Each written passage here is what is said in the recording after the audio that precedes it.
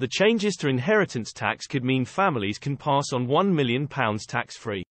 As government borrowing decreases, it is reported that Jeremy Hunt is considering an inheritance tax cut in the autumn statement. Following positive forecasts about the state of the nation's finances, the Chancellor may be open to bringing forward plans for non-inflationary tax cuts next month depending on the independent figure. It comes after the Office for Budget Responsibility calculated that a reversal in fortunes means the Treasury is now around £5.5 billion in the black.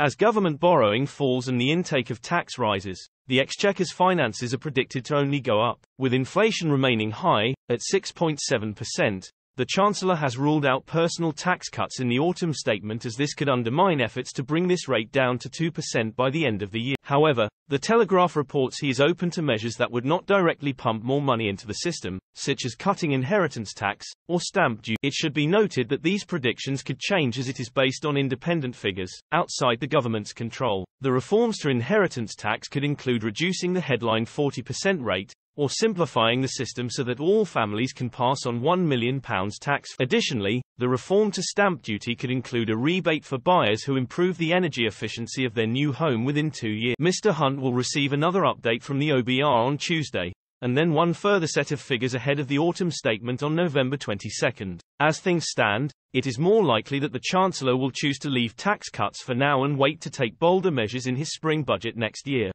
But he is coming under increasing pressure from Tory MPs to take swifter action after the party suffered 2 humiliating by-election defeats to Labour. The Telegraph revealed that Sir John Redwood on the right of the party, who headed Margaret Thatcher's policy unit, has submitted his own draft autumn statement to Number 10 demanding tax cuts. He urges ministers to crack down on benefits and delay net zero spending. Mr. Redwood said, "The budget should go for tax cuts and spending controls which boost growth, cut inflation and cut the need to borrow."